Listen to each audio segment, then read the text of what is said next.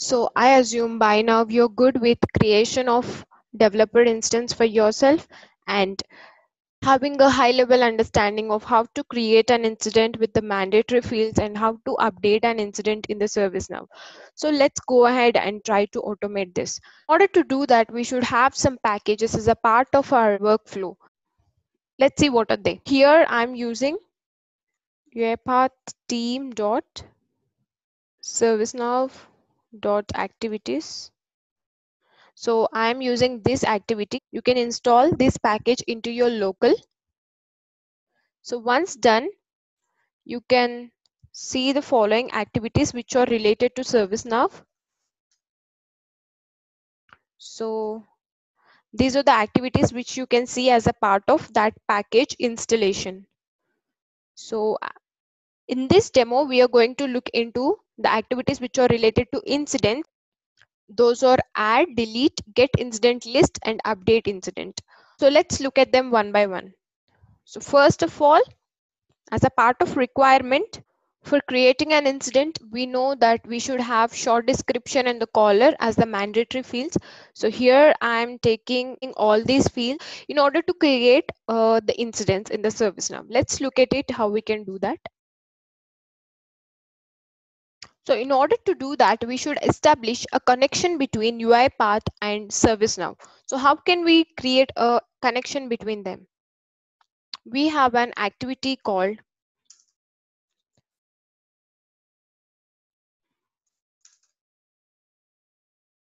ServiceNow application scope, which you have to get from here. And here, once after you create the connection, it will show connection successful.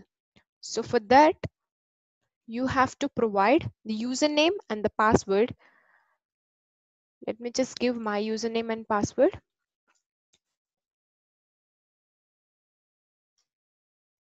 These are the ones which will be generated at the time of the instance. So you have to provide them here.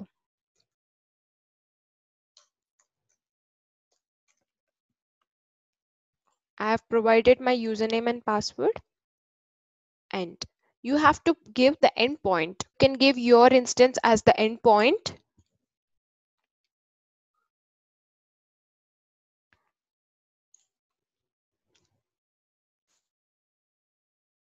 And that's all, we're good. Now it is showing the connection is valid. So we have established the connection. I wanted to create the incident. So I will just go to incident and I'm going to take add incident as a part of do. And I'm going to configure the parameters. So what parameters I wanted to give. But before that, first I have to read my CSV file.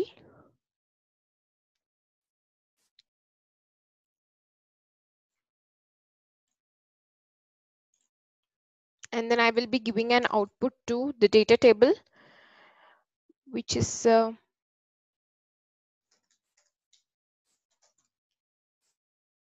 dt. And now I'm going to create an incident for all the items inside the data table. So I will take for each row.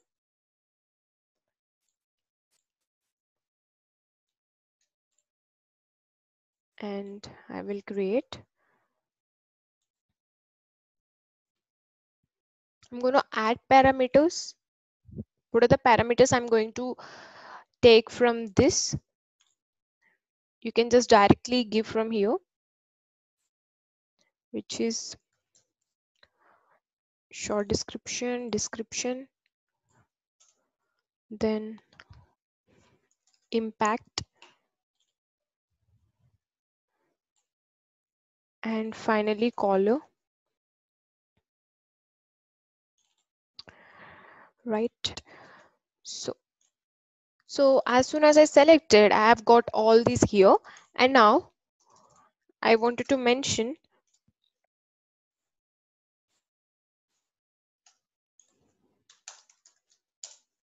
so in the same way, I'll be updating for all other fields. So this has to be same as your Excel, whatever the column name you have given there.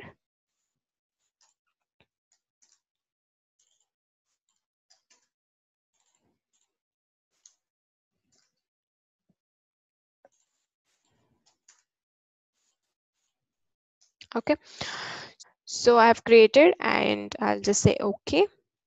And now what are we expecting as output? Once after we create the incident, we will be getting an incident number which is unique. So I'm expecting incident number as the output. So from this, I'm going to take the number which I will be giving as incident number, and I'm getting this incident. So let me take an assign activity for taking the.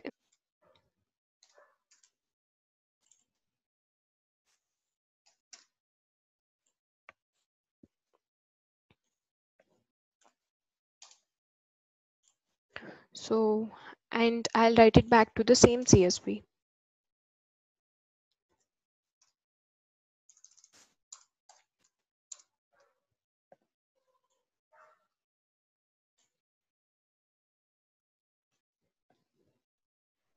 Make sure it's in the do. Yes.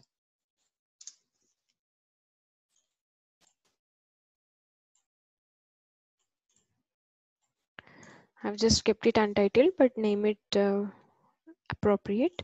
Let's go ahead and try to execute this.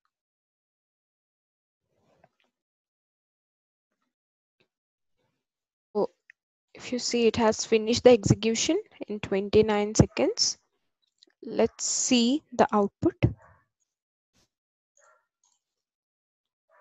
It has to update my sheet with the incident numbers. And here we go. It has created all my incidents in just 29 seconds, right? So all these incidents have to be there on my ServiceNow page. So let's check it out. So let's refresh this. These are the incidents with all caller ID of my name. So all these incidents we have created just now. So yes, this is how we can create the incidents by using UiPath on the ServiceNow instance. So going ahead, we will see how we can update the incidents and get all the incidents.